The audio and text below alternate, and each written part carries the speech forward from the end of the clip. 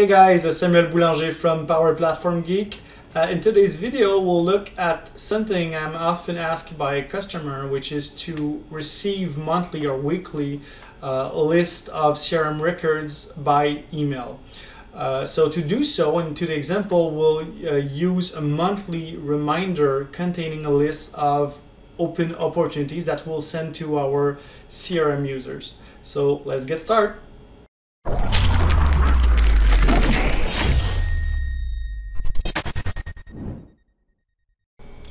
Okay, so let's just start by looking at the entire Power Automate, and then I'll break down each action one by one. So first thing I've done is to create the trigger that will run each month to send our monthly notification. Then I'm listing all the users in the system. It was my main difficulty for this Power Automate. It was that I only want to send email to the users in my system that have opportunities. So to do so, I'll show you later, but I'll have to count the number of opportunities I have for each user. If they have some, I'll send them an email. So I'm listing the opportunities, then I'm initializing an array variable, and I explain why later on. And for each users, I'm listing their opportunities. So the Power Automate will return me a list of opportunities grouped by user, actually. For each of those, I'm getting the account, okay, because I want the account name, and by default, if you use a list record functions, the lookup will only return you the GUID of the value. So for instance, in the opportunities, you have the main account, and this is a lookup pointing to the account record. In Power Automate, it will return me the GUID, so the alphanumeric characters related to this account. That's not what I want. I want the account name itself because I want to include it in my email. So to do so, to get this name, I need to use a get account on the potential customer, which is the account, to later on get the account name. Then that's where I'm using the variable, the array variable I've initialized outside of my loop. So now I'm inside of the loop. So in my for each opportunities, I'm putting the data inside my variable I just initialized, and this data is the information coming from my get account, but also the information coming from my opportunity itself. So this information will be used in my my email later on.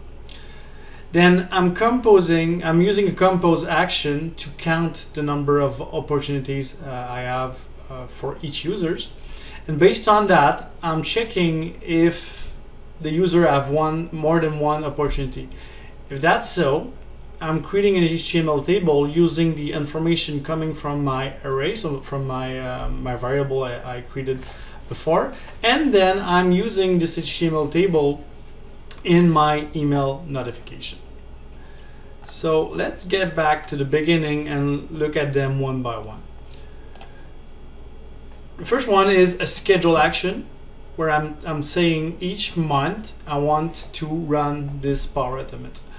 And I can add more options. I can add the time zone and the start time. So let's say I want to send a weekly reminder that will run each Monday at 7 in the morning.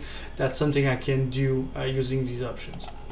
Then I'm listing all the users in the system. The thing is, depending on the number of users you have, there's a lot of information in the user table.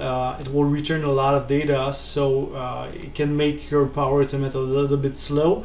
So that's for this reason I've used the select query, and I'm just returning actually the internal email address. So I'm telling the system I don't want all the fields in the user table, I just want the email address, because that's the information I'll use in my email later to send a notification. Then I'm just initializing an array variable that, as I showed you, I'll use later on to populate the data coming from my loop. And remember that a variable always must be initialized outside of a loop. So that's why I'm initializing it at this point.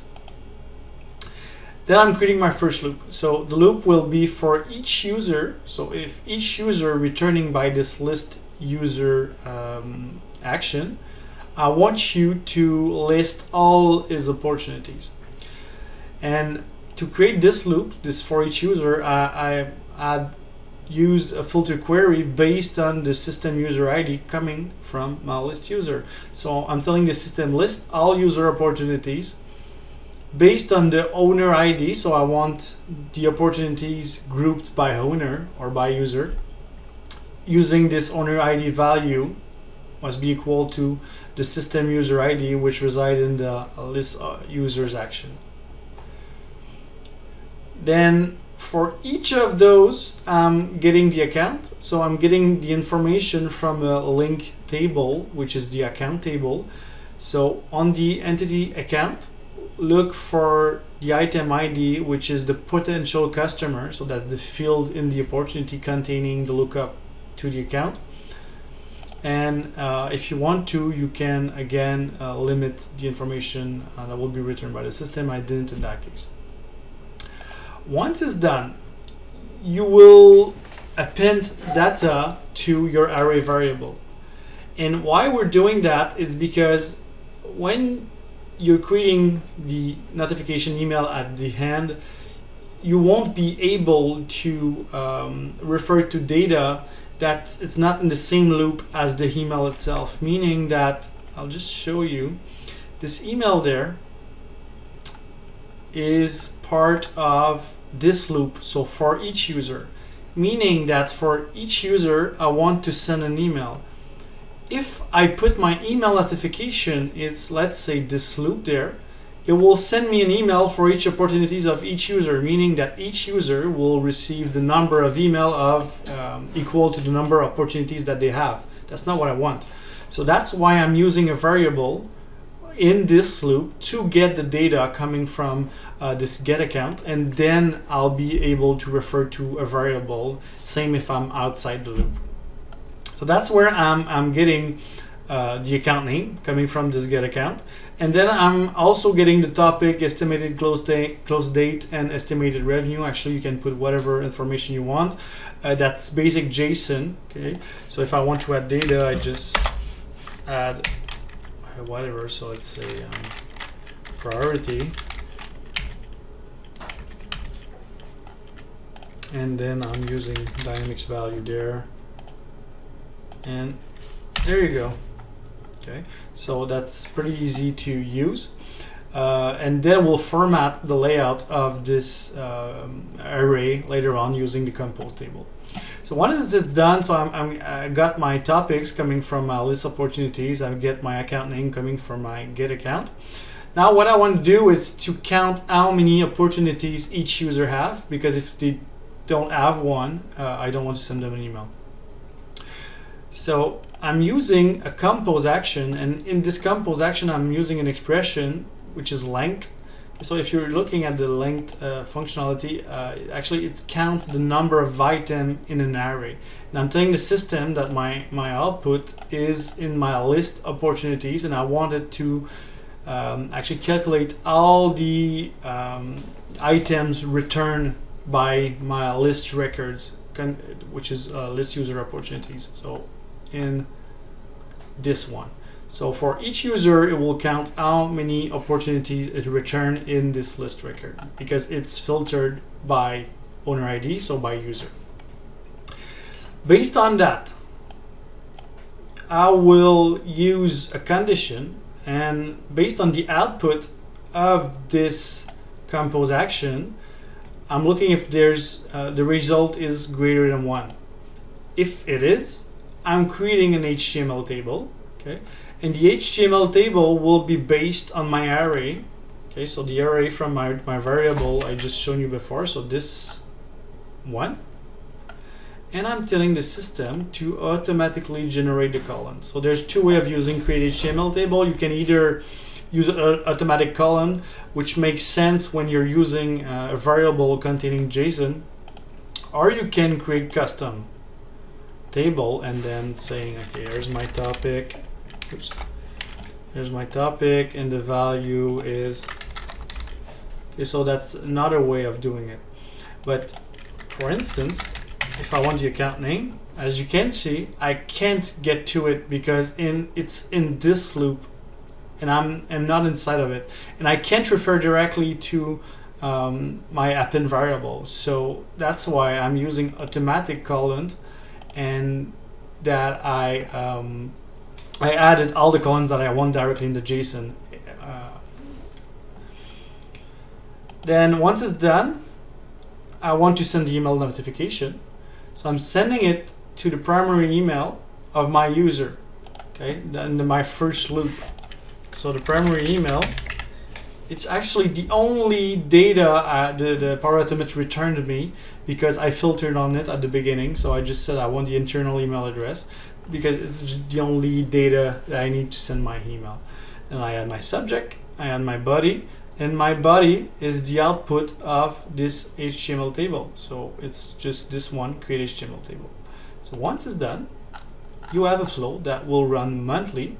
We'll get a list of opportunities for all of your users. We'll count it, and if they have opportunities answering to the criteria as you've defined in your list of opportunities action, we'll send them an email with all the opportunities. If you want to look at how it looks, I'll just show you a test. So let's take this one.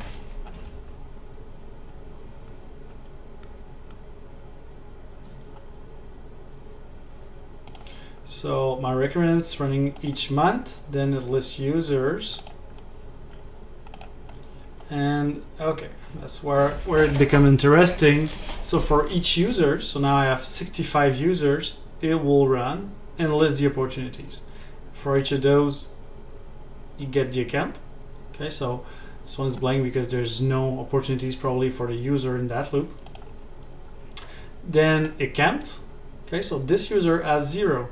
But if I'm looking, I think my user is number 9, something like that, which has 8 opportunities. So based on that, I count the number of opportunities, and then I fall under my yes condition, and I'm creating my HTML table. So as you can see, okay, so my topic, my account, my estimated close date, my estimated revenue, and that's my input coming from my JSON, and there's my output coming from my HTML table.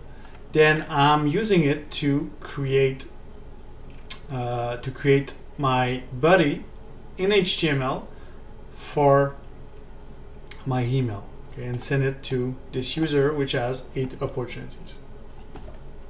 And it will look something like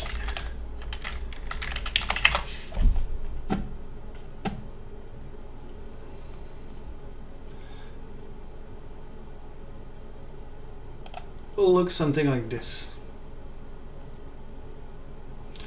Obviously there's a way to improve the layout. I'll not cover that in this video. You have to use CSS. Maybe I'll cover it in a later video if there's some interest.